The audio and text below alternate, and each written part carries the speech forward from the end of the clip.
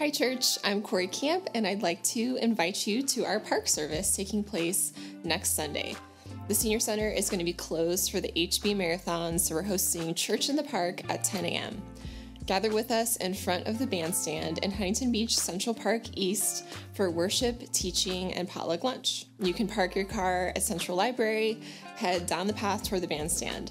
Bring your own chair or blanket to sit on, and a side dish for lunch. We'll have bounce houses for the kids and a big picnic after service. Also want to mention that as we learned last month, sometimes the weather can be a little iffy and we have to make last-minute calls on whether we're able to meet. So now is the perfect time to make sure your information is in our database by filling out a connection card with your phone number. That way you can receive our church-wide texts about whether or not we're gathering next Sunday.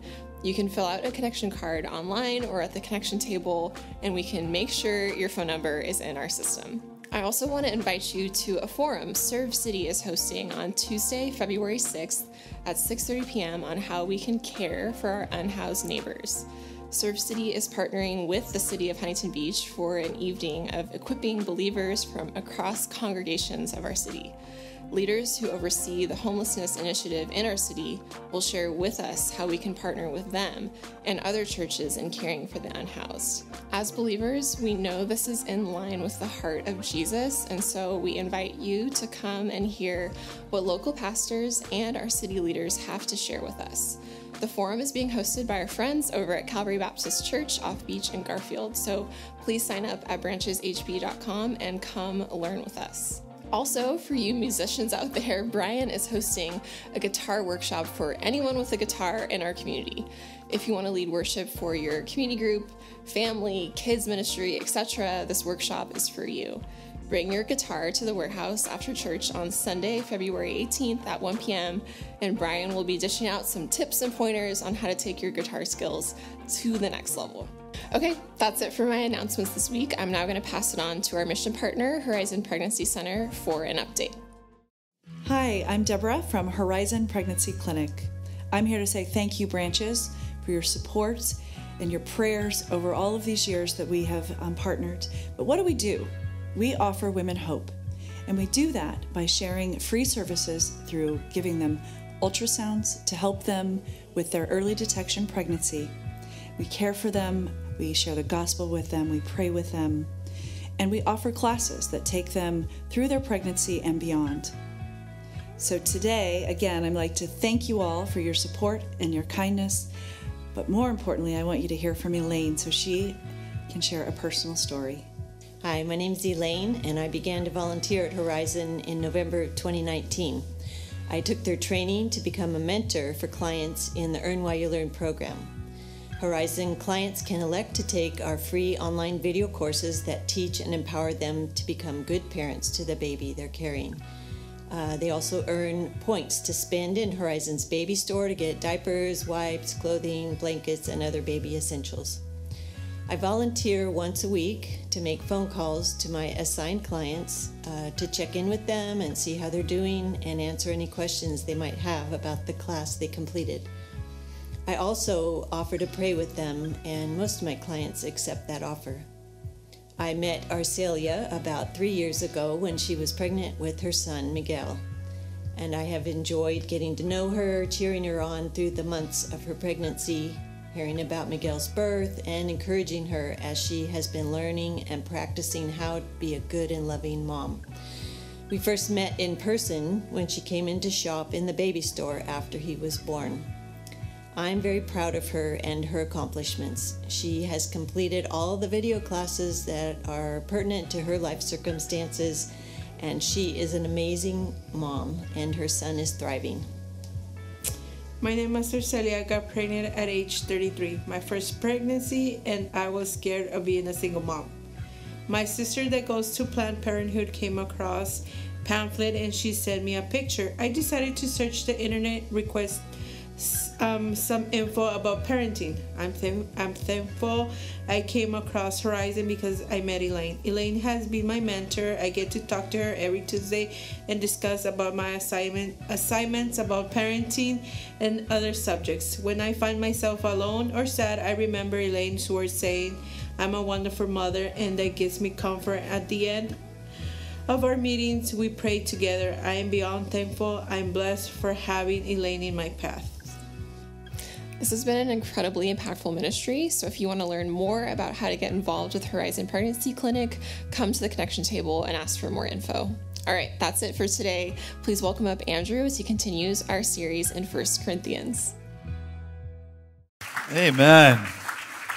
Well, good morning. It's good to be with you. To me, that's the embodiment of being pro-life, is walking with these lives, is empowering people as parents to value and treasure their role as parents. What a beautiful thing. Thank you, Elaine. I don't know if you're in the room right now or you'll be in the room next service, but look at the incredible ministry opportunities and what God is doing around us in this community.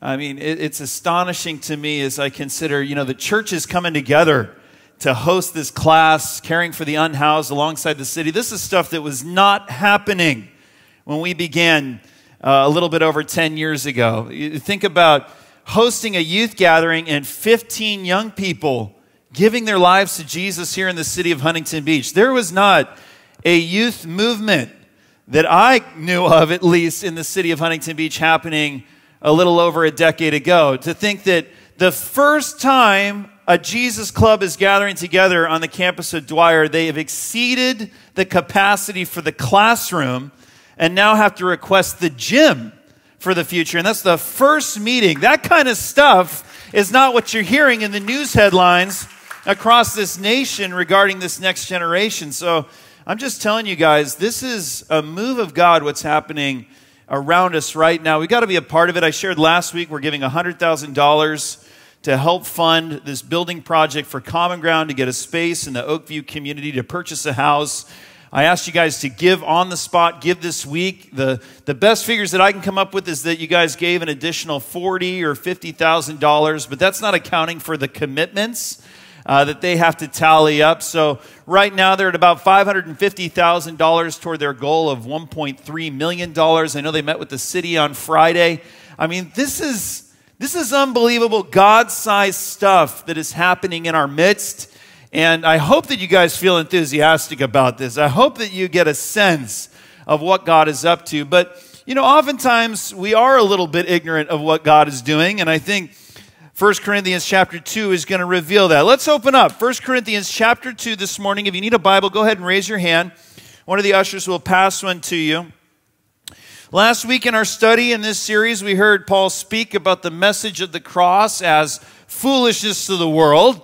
It's just plain stupid, the things that we believe, to non-believers. Why would God put on flesh to die in weakness, expressing self-giving love for the forgiveness of our sins who are, we're sinners? Why would he do that for us? When you look at the world, and basically every ruler and everybody in authority is just trying to bring glory to themselves at the expense of everybody else.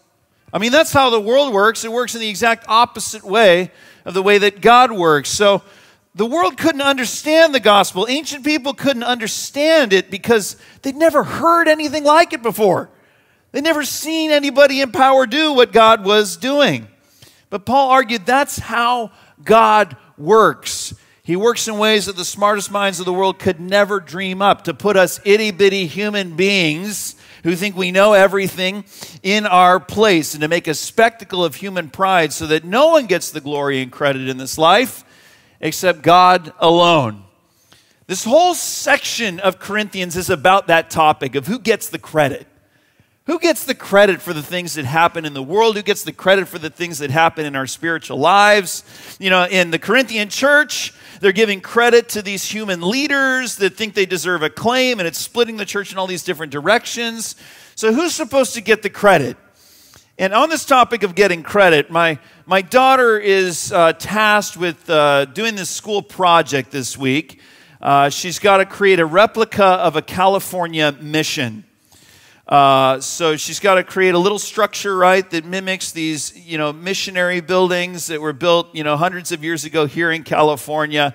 I keep saying she's got to do it. I've got to do it. You know, and my wife has helped her with other elements of this project, but she's kind of, given this one to me, and she says, oh, it's going to be very simple, Andrew. She says, you're just going to build it with sugar cubes or something. And now I'm insulted by that because I am going to be using original materials that they used in the 1700s and 1600s. I am going to use timbers and plaster to construct this. I told my wife, we're going to be able to inhabit this thing when I'm done. It's going to be a second ADU in our backyard. And my wife says, look, this is what's amazing. The best ones of these projects, they get put on display in the district office. And I was like, dear, that's like the dad's Hall of Fame. Basically, because what one of these kids created those projects that is going to be on display in the district office? And it's the same thing with our spirituality. People often get the credit for the product, for the return, for what occurs. People like me, in pastoral roles, often get the credit for the things that come only from God. It's all by God. That's what we're going to see here in 1 Corinthians chapter 2. Let's read together, starting in verse 1. So it was with me, brothers and sisters, Paul writes, when I came to you, I did not come with eloquence or human wisdom as I proclaimed to you the testimony about God. For I resolved to know nothing while I was with you except Jesus Christ and Him crucified. I came to you in weakness with great fear and trembling. My message and my preaching were not with wise and persuasive words, but with a demonstration of the Spirit's power, so that your faith might not rest on human wisdom, but on God's power. We do, however, speak a message of wisdom among the mature, but not the wisdom of this age or the rulers of this age who are coming to nothing. No, we declare God's wisdom, a mystery that's been hidden and that God destined for our glory before time began. None of the rulers of this age understood it, for if they had, they would not have crucified the Lord of glory. However, as it is written, what no eye has seen, what no ear has heard, and what no human mind has conceived, the things God has prepared for those who love Him. These are the things God has revealed to us by His Spirit. The Spirit searches all things, even the deep things of God. For who knows a person's thoughts except their own spirit within them? In the same way, no one knows the thoughts of God except the Spirit of God. What we have received is not the spirit of the world, but the Spirit who is from God, so that we may understand what God has freely given us. This is what we speak, not in words taught us by human wisdom, but in words taught by the Spirit, explaining spiritual realities with Spirit-taught words. The person without the Spirit does not accept the things that come from the Spirit of God, but considers them foolishness or stupid and cannot understand them because they are discerned only through the Spirit. The person with the Spirit makes judgments about all things, but such a person is not subject to merely human judgments. For who has known the mind of the Lord so as to instruct him? But we have the mind of Christ. Wow, quite the claim here, and we're going to be delving into it. But it all begins with Paul, explaining his personal weakness. And as we saw last week, we see here again, Paul is not shy in these first couple of verses about making little of himself as an order. He's not embarrassed about his shortcomings. He says in verse 2, he did not approach his audience, the Corinthians, with any TED Talk style swag. He didn't want them to be swooning over his apparent charisma. He resolved, as he says in verse 3, to know nothing among them except Christ and Him crucified. The best way I can say this is Paul wasn't standing on a platform in front of the church trying to get himself some acclaim and some renown. He says, I got down on my hands and knees and became a platform for the message of Jesus to stand upon. I was going to lift that up. And his was not a platform of human strength, for he says in verse 4, he spoke with great fear and trembling. Now, in a lot of my study over this passage, a lot of the scholars seem to want to suggest that Paul wasn't actually stumbling in his speech. He wasn't actually afraid. He actually was a really good speaker, but that he was, experiencing some fear and trembling before God, knowing the weight of the task before him. He couldn't possibly actually stumble with his words. and show some sort of a weakness. That's what I seem to read. And though I agree that Paul probably felt some, fear and trembling as he considered the weight of his duties, I also think that we're trying to get away from the humanness of Paul's confession by saying he didn't actually stumble with his words. And I think that reveals weakness in us as human beings, that we just can't tolerate any semblance, any hint of weakness in our heroes or our leaders.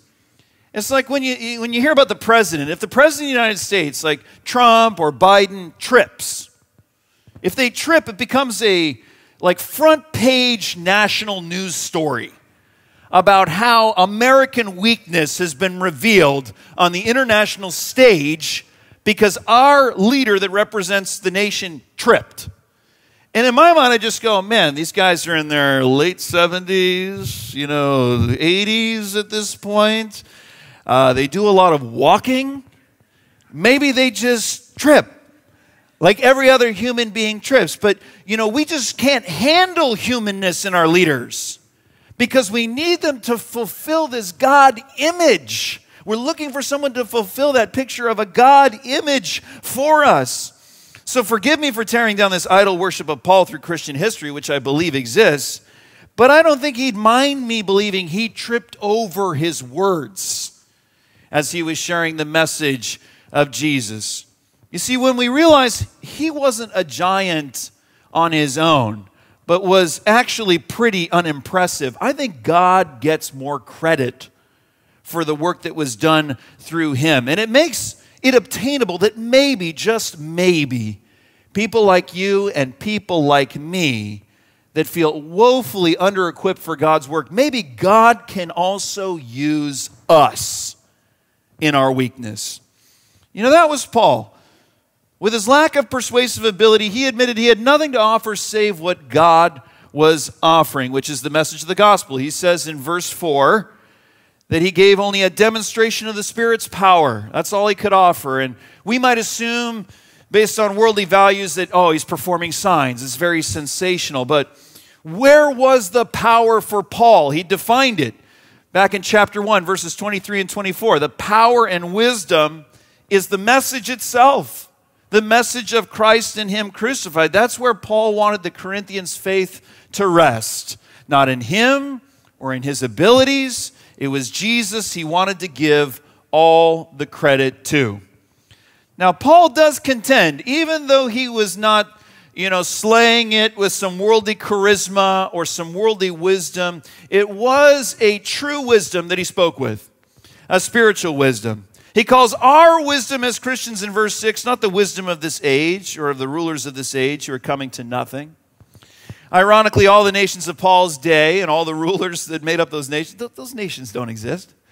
So literally, what he was saying is true. They literally came to nothing, but it's the wisdom and mindset of them as well that was coming to nothing, just as the wisdom of this age is coming to nothing. For example, what financial planner in our age, using the wisdom of the world, is going to tell you to invest in a work like Common Ground? What financial planner is going to say, this is a wise decision? You should take a lot of money that's yours, and you should give it to this organization that's going to do work for God. Nobody's going to tell you that. A good financial planner, according to the wisdom of the world, is going to tell you, buy stock. Buy stock for yourself so that you'll have more money at the end of your life, and so that you can take the next half of this last breath of a life that you have and hoard more resources for yourself. Do that instead of investing in eternal rewards, in an eternal return, right? That's the wisdom of the world versus the wisdom of God. Jesus teaches us to love our enemies. What does the wisdom of the world say? The wisdom of the age say? It says, kill your enemies, subdue your enemies. And that's why nation wars against nation to take land for themselves. And then what happens? They die apart from God and become dirt and dust. They become part of the land. And then the next generation, a new possessor comes along and walks upon them. It's not their land anymore, right? Again and again, this is the wisdom of the age that is literally coming to nothing. The common way that thinks Jesus and the cross is stupid is actually the common intelligence and brilliance of us human beings that comes to no end. What we speak and understand as believers, like that which I contrasted with the wisdom of the world when I said, look, we're investing in heaven. Oh, the world says that's stupid. Oh, we're going to love our enemies. The world says that's stupid. It is a wisdom which Paul says in verse 7 was kept a mystery by God until this time that he revealed it through Jesus. It comes from above, and it avails much instead of the wisdom of the world that avails nothing. But the real point in Paul saying all this is no human being came to it on their own. Nobody before Jesus said anything like Jesus. No human being could ever point out or reveal what God was planning to do through Jesus until Jesus did it. Now, all the evidence of what God was planning and what he would do through Jesus is right there in the Old Testament. Now we see it everywhere. You know, the hints of God's plan are there in the book of Genesis in the first couple chapters. I mean, the plan of God was hiding in plain sight, but the point is no one discovered it.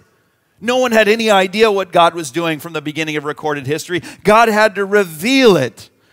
The gospel is like this great riddle. You know, Paul inserts that quote in verse 9 from Isaiah 64. What no eye has seen, what no ear has heard, what no mind has conceived, those are the things God has prepared for those who love him. Nobody could see it. Nobody could hear it. Nobody could understand it, like a great riddle. Let me share with you guys some riddles here. Maybe you can find the answer. What is always in front of you but can't be seen? The future. Marvel at me. Yes, wow, the wisdom. What is always in front of you but can't be seen? The future. What question can you never answer yes to? Are you asleep yet? You know, what is smart but makes you stupid? A smartphone. Oh, that last one's actually mine, so that is impressive, right? Like a riddle, the answer is like right there. Anytime you hear a riddle, anytime anyone asks you a riddle, you just like, I'm about to guess it. I'm about to guess it. Like, I know, just give me a little bit more time. Just give me a little bit more time. Just let me think about it. Like, the answer is right there all the time with a riddle. It's hiding in plain sight. But you always feel silly, right, when you hear the answer because it was there, but you never come to it. And you marvel at the one who gives you the answer because, wow, they reveal something that you couldn't see for yourself. The riddle of life of God's plan, it's been guessed at by generation after generation. Everyone trying to figure out what God has done, what's the meaning of all this. And the answers have been hiding in plain sight, but no one saw them. God had to reveal it, and it revealed not just his marvelous insight and his marvelous plan, but also human ignorance. The point again, God alone is the source of all true wisdom. It's never ever human beings who could guess the answers. So why do we give human beings so much credit? Why do we keep looking to them? Now, starting in the second half of verse 10 all the way to verse 16, Paul begins to explain how simple people like you and I have received this wisdom of God that's distinguished from the wisdom of the age by talking about the role of the Holy Spirit in our lives. And his overriding goal here in these next 6 verses is to further deepen our humility and extinguish any hint of human pride in talking about the things of God. But secondarily, he's also giving us great insight into how the Holy Spirit works in the lives of believers, which is very important because his work is often confused for us as followers of Jesus. So how does the Holy Spirit do his work to reveal God's wisdom from above to us? Verse 10 says, the Spirit searches all things, even the deep things of God. Verse 11, for who knows a person's thoughts except their own spirit within them? In the same way, no one knows the thoughts of God except the Spirit of God. So does this make sense to you? You and I have, as far as we're concerned, this like invisible inner life that's real to us, but unobtainable as far as access for anyone else. We have this inner room, you could imagine, in our mind and heart where we're able to think things, we're able to talk to ourselves if we so choose, we're able to imagine, we're able to perceive in a room for which no one has the key. But if there was a way to let you in to that room of my mind and heart, if I could give you the key, then you could search out the deep things of Andrew. I don't want you to see that room. I don't want you to go there. But if I had access to that invisible space in all of your minds, and I could search out your deep thoughts, and in real time I could see what's going on in that inner room while I'm preaching this sermon, I might also be terrified as to what you're thinking. But just like that, Paul says, the Spirit of God has access to the mind of God and understands the deep things of God, the thoughts of God. And the miracle of the gospel is through faith in Jesus, we receive the Spirit of God to inhabit our own bodies. Verse 12, what we have received is not the spirit of the world, but the Spirit who is from God, so that we may understand what God has freely given us. So what Paul is asserting here and reminding the believers of is nothing less than the everyday supernatural experience of Jesus' followers that is oft neglected. Get this, guys. Through faith, you and I have received the Spirit who has access to the deep things of God, the thoughts of God, and He's now freely sharing it with you and I, like entering into the room of our mind and heart and dialoguing with every single one of us so that we may understand God's thoughts. The Spirit openly speaking and freely sharing to our spirit.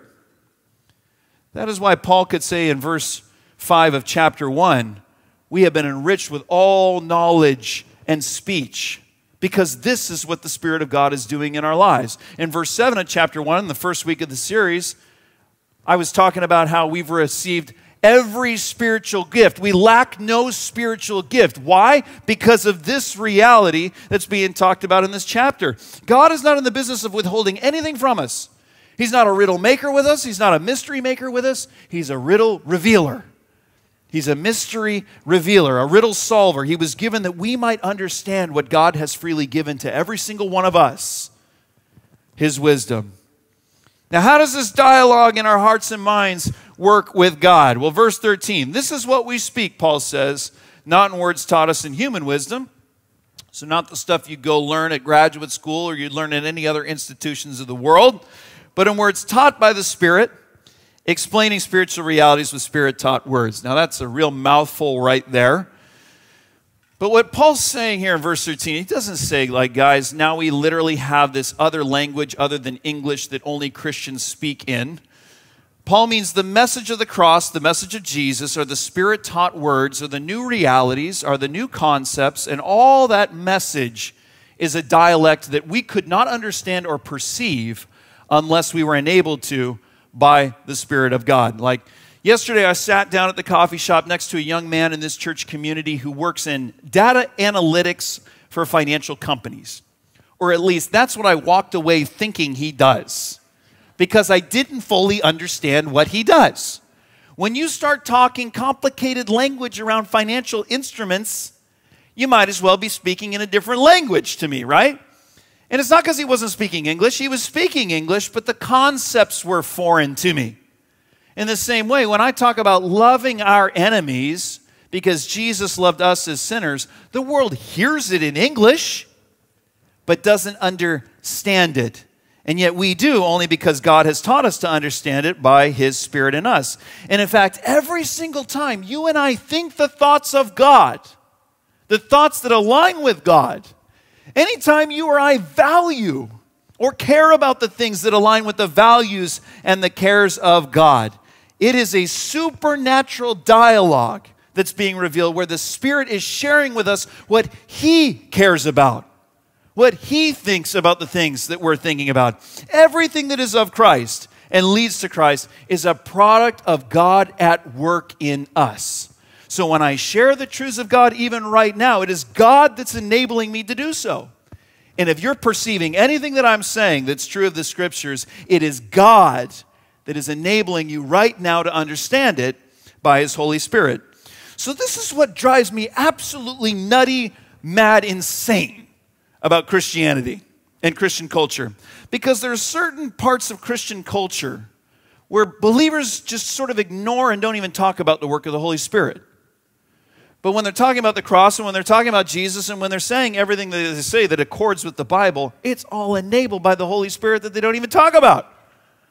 You know, and then there's another part of Christianity that really believes they're giving a lot of attention to the Holy Spirit, but they link the Spirit's work only with those things that we think are sensational, the signs, the things that are like over-the-top miraculous, at the expense of the majority of the work that the Spirit is doing in the everyday, in the mundane. He's doing exactly what Jesus told us he would be doing in John chapter 16, verse 13, constantly guiding us into all truth by helping us recall what Jesus has revealed, comforting us by his Spirit within our spirit. Friends, the Spirit of God is ubiquitous in the Christian life, and that's a big word, but that just means he's everywhere. Like life-giving oxygen is ubiquitous. It's all around us, like gravity. It's everywhere. It's a force that is pulling on every single one of us, even though we can't see it, like the wind, right? It's invisible to the human eye, but it moves the physical. So the Spirit of God is that oxygen, is the life in our Christianity, is the gravity that grounds us, is the wind of God that moves us in everything. And without that understanding of how common and available the Spirit is, Jesus followers think they have to try super hard and work in really detailed ways to sort of like work up prophecy, and to speak something that is of God. Let's try very hard to say something new and creative, and now, it's God speaking. And they try too much.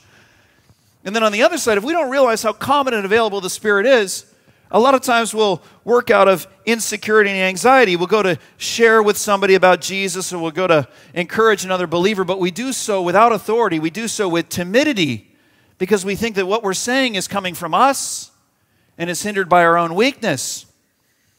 Friends, when we speak the words of Christ, the truth of the Scriptures over each other, it isn't last night's leftovers re-warmed up. Okay? It is what Peter says in 1 Peter chapter 4, verse 11. When you speak to each other, speak as if you're speaking the very words of God. Because when we speak the words of God, this is alive. This is active by the Spirit of God. And when we speak them, we speak what is not of us. We speak the words of God to each other, through each other. So Paul wants the believers to know that what they've received is not from the power of men. It resides from the power of God, so that they're empowered with the mind of Christ, not intimidated or desiring what may appear like wisdom in the world's eyes. Walking away from this, there's a couple things I want to leave us with. Number one, friends, the Spirit of God deserves a lot more credit in our Christianity. The Spirit of God deserves more credit in our Christianity. When we make our Christianity about people, we miss out on God. Paul's saying, look, if anyone that you've ever known in Christianity speaks with wisdom, none of it came from them. If anything that they said is true, if anything that they said is good, if anything that they said accords with Christ, they're just sharing with you something that they first had revealed to them by God. Why are you going around giving all these people so much credit for things they could have never dreamed up? They could have never seen and they could have never heard unless God revealed it to them. And what makes them special? Because they've received the same Spirit of God that you have, and everything that they know, God is freely extending to every single one of you as well. Nobody in Christ has something that you can't have. It's all God sharing everything He is with us. He's everywhere and in everything of Christ that is in all of you. And He deserves a lot more credit for everything that's going on. Number two, along with that, when we realize how active and how at work the Holy Spirit is, man, we can lean into this. We got to live empowered and speak empowered by the Spirit. You know, applying this doesn't mean that we're forcing a bunch of creative prophesying power. Guys, I want you to go away from here and speak in your spiritual voice more. You know, that's not what it means to live and speak empowered by the Holy Spirit. And I've been in so many different cultures of Christianity, and every single one of them has their way that they start to speak by the Holy Spirit. You know, and it's this sort of phrasing and this language and this incantation, you know, and now we're in the spiritual voice and we're speaking empowered. Guys, Let's just take it down a notch. Let's realize that the Spirit enables everything that is of Christ in us all the time. He's in us. He's closer to us than our own nose. I mean, that's how real and ever-present and active God is in the lives of every single believer. So speak with authority what is true from the Scriptures and of Christ, because it isn't you. Because it isn't you who says it. Share it with those who don't believe. Share it with those who do, and you are sharing the mind of Christ. In your weakness, you can't even hold that back. Live empowered, not intimidated. That's the message here. And number 3, let's listen and learn the language of God. How do you learn a language? I learned French in high school. What a waste. I mean, I'm sorry if you're French. There's just not a lot of you people here in America speaking French all the time. So what a waste. I learned French. I forgot French. Je m'appelle Andrew. That's all I've got. Je ne comprends. I don't understand. That's all I got. I said that one a lot, right? That's why I remember it. Guys, why did I forget my French? I forgot my French because I don't hear anyone speaking it any longer around me. We've got to listen to and learn the language of God by exposure to it, by being taught it, by sitting with the Scriptures so that we can know what the wisdom of God sounds like, so that we can discern it, so that when we're thinking, when we're feeling, when we're perceiving in the room, the inner room of our mind and heart, we can tell the difference between our voice and God's voice. Do you know how you tell the difference? Everything that accords with the truth of the Scriptures, with the truth of Jesus, is God's voice. It's not your thoughts. It's a dialogue that God is having with you in the most intimate place in your soul, in your own spirit. But if I don't listen to and if I don't learn this wisdom and truth and this language, these concepts, and I pattern myself after the wisdom of the world, well, that's going to make me forget and not live according to the wisdom of God. Right? I can't listen to 2 voices at once. My kids try. Let's both speak at the same time. He's going to understand both of us. I can't listen to 2 at the same time, much less 5, and we can't do the same in our own soul and spirit. The wisdom of the world versus the wisdom of God. We've got to silence ourselves. We've got to quiet ourselves before God's word and hear his words and learn and understand and discern the mind of Christ. He's working so that we might freely grasp it. Well, let's pray together. Let's ask for the Lord to deepen these things in our life, and let's give him some more credit this morning. Would you pray with me as we move into a time of worship and response out of 1 Corinthians chapter 2. And Heavenly Father, Jesus Christ, Holy Spirit, we want to give you more credit for all that happens around us, God, for all that happens in us, for all that's happened through Christian history. Why do we keep searching for people to prop up and people to make heroes out of and idols out of? God, we have you, and Jesus, you're the perfect one. Lord, we want to give you the credit. Everything that's in us that is of you is from you, has its source in you, is enabled by you. You're at work in everyone and in everything that's a part of your kingdom. You deserve the credit. You deserve the glory. You deserve the honor. There isn't a single pastor of renown. There isn't a single spiritual leader of renown that isn't just sharing something that you've first given them as a gift, as grace, that they could have never come to on their own. And that's true of us too, God. So, Lord, we just give you more credit for what you're doing in our life. Would we stop taking credit in our soul and spirit for the things that are you speaking? If it's of you, it's from you. If we understand your word, it's because your spirit is helping us understand your word.